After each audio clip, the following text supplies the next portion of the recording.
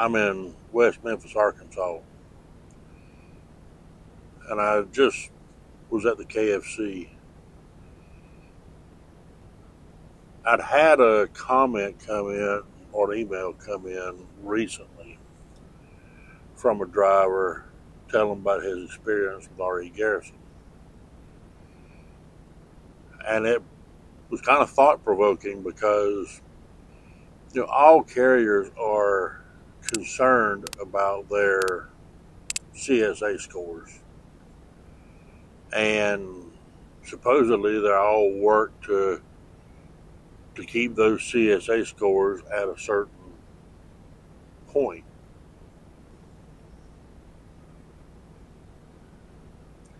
And the actions of drivers affects a carrier's CSA score, and inaction of carriers also affects the carrier's CSA score. And these CSA scores have a direct impact on your insurance coverages as well. So imagine when RE Garrison terminates a driver's contract, a lease purchase driver's contract, because he had, quote, 13 HOS violations during his 3 or 4 months there. I think it was 4 months.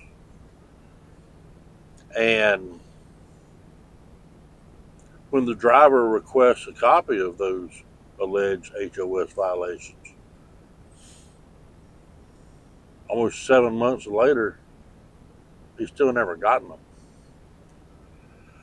And he substantiates all of this with emails. But here's the thought.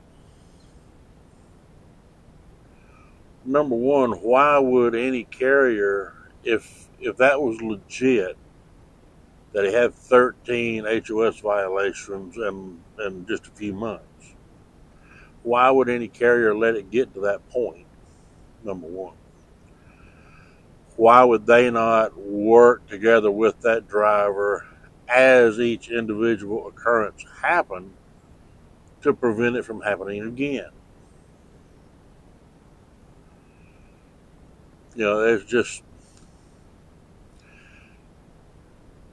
things that I learn about RE Garrison and the way they handle things, the way they conduct their business, the way they treat lease purchase guys. Something's just not right. I'm really starting to think that the powers that be at Garrison honestly do look at drivers as a renewable resource. They don't give a damn whether you stay with them for a month or a year or 10 years.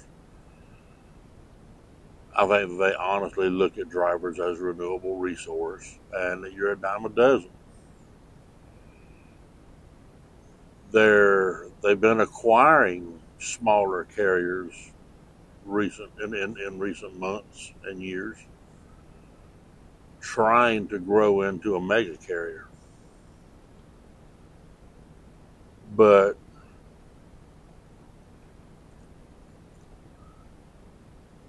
oh, what great power it must be to be able to put bad marks on someone's driving record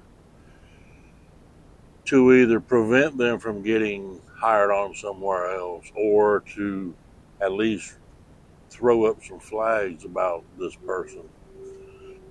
But it makes it even more peculiar when Garrison does it, but no other carrier has put any kind of marks against that person. I guess that goes to show the caliber of the people in management at RE Garrison. It's kind of, from what I've learned, both firsthand and through others, it's petty vindictiveness is what it boils down to.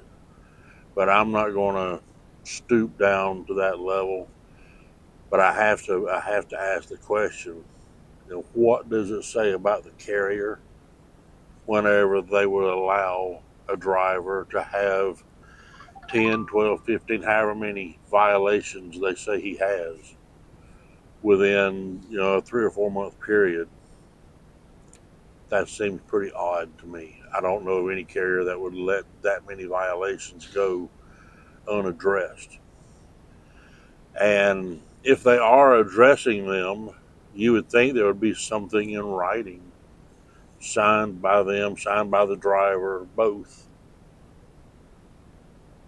saying that, this was done, this corrective action was taken, or whatever, so that number one, they can substantiate their claims of HOS violations should the need ever arise.